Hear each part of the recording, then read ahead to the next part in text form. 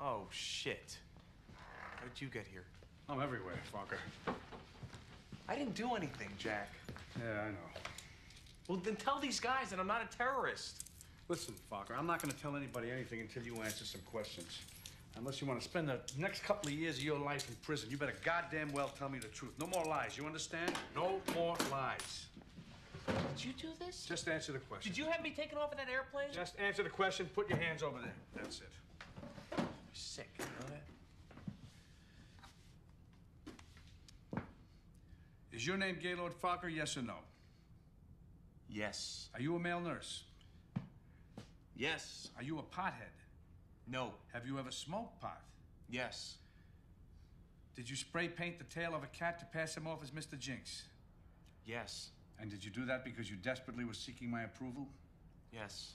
Because you love my daughter Pam? Yes. Do you want to marry her? Do you want to marry her? I did. Till I met you. What does that mean? I love your daughter, Jack. I love her more than anything. But frankly, sir, I'm a little terrified of being your son-in-law. This whole weekend has given me a lot of doubts about whether or not I could even survive in your family. I think you've got some serious issues. If I lighten up, would you consider marrying my daughter? Would you lighten up a lot? Yeah. Yes or no? Yes.